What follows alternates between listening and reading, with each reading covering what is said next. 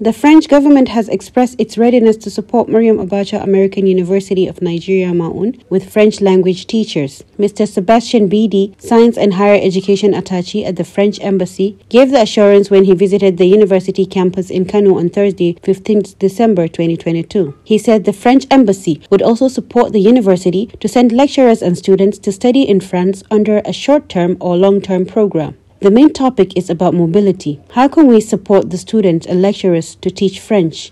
We shall also help students to go and study in France. The study could be for a short-term program or for a long-term program, like 1 year for a master's degree. Lecturers could be trained for short-term programs and long-term programs in France. Learning French is the main objective because it will give the students the opportunity to graduate as bilinguals because it's a big advantage, the official said. He also stressed the need for the university to collaborate with other universities in France, especially with engineering schools, medicine schools, and other areas of possible partnership.